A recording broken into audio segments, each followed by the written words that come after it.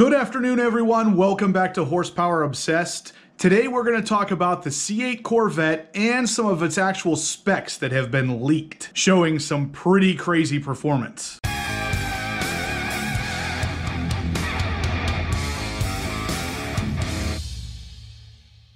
Alright guys, so there is so much C8 Corvette information out there right now and so much left to learn still that whenever these specs actually leaked online, I was blown away at some of the numbers here. Now, as most of you probably already know, the C8 Corvette has some pretty crazy extreme 0 to 60 times, but what we didn't know was some of the finer details like vehicle curb weight, 60 to 0 braking time, and the 0 to 60 time for the base non-Z51 car. Well, we know all that stuff now and more. So let's get right to the information here, guys. So the biggest one right off the bat that really blew my mind was the fact that the Z51 car obviously does 0 to 60 in 2.9 seconds. We already kind of knew that.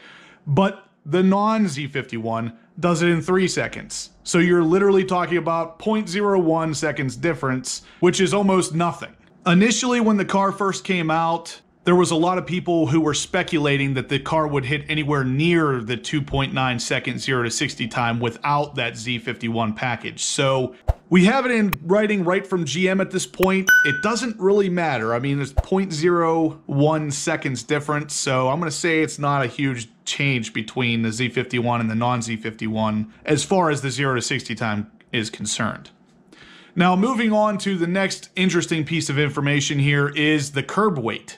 The car is actually fairly heavy. It's almost 3,600 pounds, and that's about 300 pounds more than I was thinking it was going to be. Now, the biggest reason this matters is because, as of right now, the C7 ZR1 is a hair under 3,600 pounds itself, and that is still pushing into the too heavy category, but that's the top dog Corvette, so that's got everything you can possibly throw at it in that car. This one, however, does not. This is the base model, of course, Z51 car, but it doesn't leave a whole lot of room for growth. So in the future, when we get the Z06 or the ZR1, unless they're using incredibly expensive, incredibly lightweight parts, that number is only going to go up. That's concerning because in order to keep this thing as nimble as possible, we want that number to be lower ideally. A lot of the McLarens and the Lamborghinis, they benefit from slightly more expensive parts to achieve a lighter overall weight, and this car looks like it's going to fall short of that. It is concerning, but I have a feeling GM will at least attempt to address that issue in the higher end models. Fingers crossed. Anyway, guys, moving on to the actual 60 to 0 time. This is another place that I'm slightly concerned because this is significantly higher than the C7 Stingray was. So with the Z51 package, you're looking at 108 feet to stop from 60 to 0. For any of you who don't know, the C7 Corvette Stingray was able to do that in 90 feet. So literally a difference of about 18 feet. If I had to guess, this again comes down to the weight. So the C7 Stingray was lighter than the C8 Stingray, and because of that, it takes an additional 18 feet to stop. Now, as you guys know, the Z51 package adds bigger calipers and bigger rotors to help with the stopping distance, because if you look at the paper, the 60 to 0 time for the base is actually 115 feet. It cuts off an additional 7 feet with the bigger calipers and rotors, but still falls very, very short of the C7 Stingray. Like I said, this is very likely because of the extra weight that this car carries. Those are going to be my two big concerns on these numbers here. For the most part, the rest of it's actually pretty good information. The numbers are pretty impressive, but those two stand out to me as not the greatest. Anyway, moving on, we already knew the horsepower was going to be 490 for the base, 495 for the Z51. 465 for the base as far as torque goes, and 470 for the Z51 package. That was really just the difference of the performance exhaust, adds an extra 5 horsepower and an extra 5 foot-pounds of torque. Displacement, we knew was going to be 376. This is, of course, the same 6.2 liter engine we've seen in past C7 Corvettes, so nothing earth-shattering there. Red line is pretty much where we would expect it to be with any kind of pushrod engine. Again, nothing earth-shattering. We've talked about in previous uploads about the top speed of the car being 193. That is, of course, the base model. The Z51 package actually knocks 10 miles an hour off of that, because of that rear spoiler and the aerodynamics. I'm surprised that isn't indicated in this as well with a slash showing base and Z51, but we already know the difference there, so no big deal. Now, the quarter mile times. These are fairly impressive for a base model C8 Corvette. The quarter mile is going to be able to be finished in 11.3 seconds. That's pretty big. That's an awesome number for a stock base car. This is most likely going to be accomplished because of that dual clutch transmission, so kind of assumed the quarter mile time was going to be pretty low. Now on to the quarter mile speed. It is going to trap 121 miles per hour, which again is pretty good for a base model car. A lot of you out there are probably going, oh, these numbers aren't that great, but you got to keep in mind, these are base numbers. So no, comparing this to the C7 ZR1, these aren't great numbers, but they are very good for a base model car that is only going to improve with future performance variations. So keep that in mind when looking at these numbers. None of the numbers you want to go up are going to go down for the performance models, and vice versa. So these are definitely good to know, definitely good to look at, because this is a good foundation to build a car on if it's this great as a base. Another interesting statistic here is the actual lateral Gs. So 0.9 for the base model car and solid 1G for the Z51. Now, as you guys know, the Z51s get stickier tires and a little bit more aerodynamics, which probably help with this. But either way, a solid 1G for, again, a base car, it's an awesome place to be, guys. So this is definitely shaping up to be something awesome. Next, we're going to look at the wheelbase. So the wheelbase of the C8 Corvette is 107.2 inches. This is definitely interesting stuff because that's actually even further spaced than the C7 Corvette, which comes in at 106.7 inches. Now, this is likely because the overall car length of the C8 is longer than it was for the C7 as well. So if you look at both of them side by side, the C8 is actually a little bit longer than the C7. And this is interesting because if you see the C8 in person, like I did at Carlisle, it does not appear that way. When you're looking at the car, it looks a lot shorter than the C7, but in fact, it is not. It is longer. So the C7 Corvette measures in at 176.9 inches, and the C8 comes in at 182.3.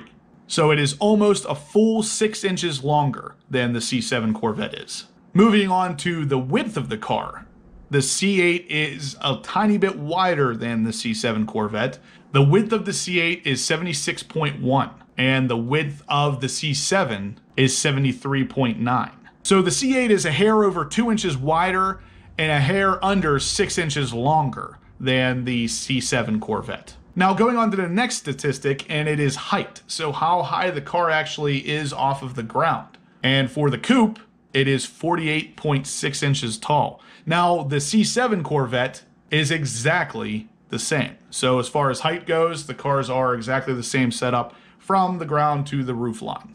There is definitely an obvious omission here. There is no overall height for the convertible model though. This tells me that when this particular information was available for GM, they did not actually know what the height of the convertible was going to be yet. So obviously that particular model is still in development. Now, last I heard, GM had specifically said we're going to get this model come fall 2019. So that's only in a couple months. It's surprising that they wouldn't have had some of this information nailed down by now. The next piece of information that is relevant to some people out there is the actual usable luggage capacity or cargo space. So it is listed at 12.6 cubic feet, and that is pretty fantastic for a mid-engine car. If we look at what was available for the C7 Corvette, it's actually noted as 15 cubic feet in the trunk. So overall, the C8 Corvette only loses about 2.4 cubic feet of actual cargo space. It's not bad. Most mid-engine cars give up a lot of cargo space for the mid-engine design and layout. GM was able to make a nice compromise and still get people the cargo space they wanted while giving us most of the performance we wanted. So one of the other bits of information here I thought was pretty interesting is the tire size. So the front tire is going to be a 245/35/19, and the rear is going to be 305/30/20. And that doesn't seem to take into effect any differences in the Z51 package. Now, if you remember with the C7 Corvette, the Z51 actually changed the size of the wheels as well. They were 19s in the rear and 18s in the front in the base model, and 20s in the rear and 19s in the front if you chose the Z51 package. It looks like you get the same size here regardless of what package you go with. Now this is great considering there are some of the people out there who want that all-season tire on their Z51 package car, but that's not an option from Chevrolet. So you could actually buy them later, mount them on the same wheels, and call it a day. Definitely interesting stuff here though, guys. It also says that the front wheel is going to be an 8.5-inch wide wheel, and the back one is going to be an 11-inch wide wheel, which should actually leave a decent amount of aftermarket options if someone wanted to change the tire out completely. The last bit of information here that I was very interested in was the legroom and headroom of the C8 Corvette. I had a lot of people come up to me at Corvettes at Carlisle this year and tell me that after sitting in the C8 Corvette, they were surprised at the minimal amount of room in it.